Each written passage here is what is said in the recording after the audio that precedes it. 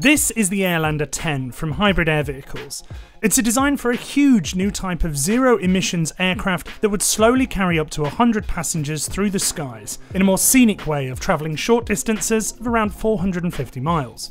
Now, I know what you're thinking. This looks like an airship, and other than the Goodyear Blimp, there's only really one other famous airship. The inexplicable, appalling tragedy is a matter of seconds. But we've come a long way in the past century, so are blimps about to make a comeback? Well, maybe one day, but right now, it's not quite there yet. So as always, we're going to look at where Hybrid Air Vehicles is right now, where the company wants to be, and then examine what it needs to do to get there. But let's start with where they want to be. The privately funded company is developing two aircraft, the Airlander 10, which is set to come out first, and then the larger Airlander 50.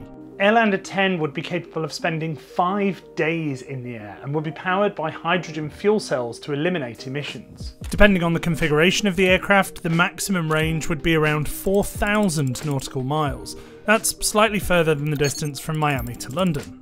But the company told me that Airlander would mainly be used as an eco-friendly way to travel between cities. For example, the company says that Airlander 10 could carry 100 passengers from Seattle to Vancouver in 4.25 hours, as opposed to the roughly 3 hours it takes for the total journey time by plane.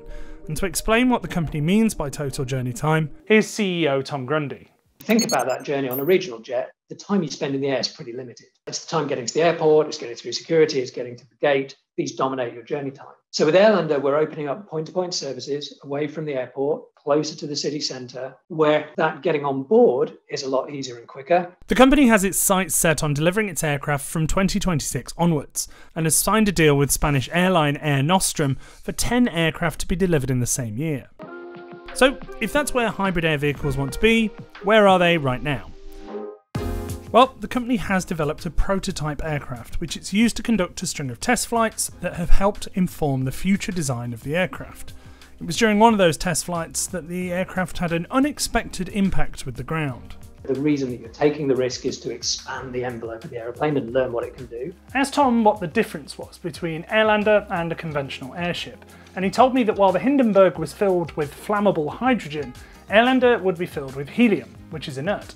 Airlander is also designed to drift back down to the ground whenever the engines stop, so it won't suddenly float away. We only use enough of that helium just to not quite lift the empty weight of the aeroplane. The whole shape of the aeroplane is shaped like a big wing. The company has, for now, concluded its flight testing and is focused on getting type certification later this year.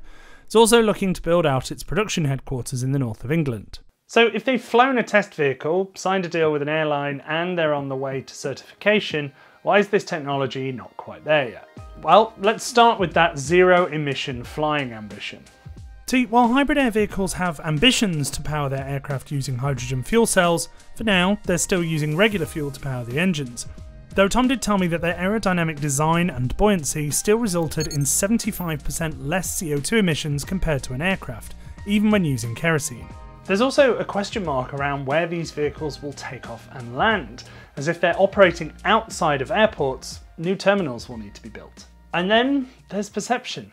After all, 36 people died in the Hindenburg disaster, and that's why it remains one of the most famous airships. Yes, I think everybody looks to anchor their view of what our product is on something that they know. It won't surprise you, people often talk to us about the 1930s.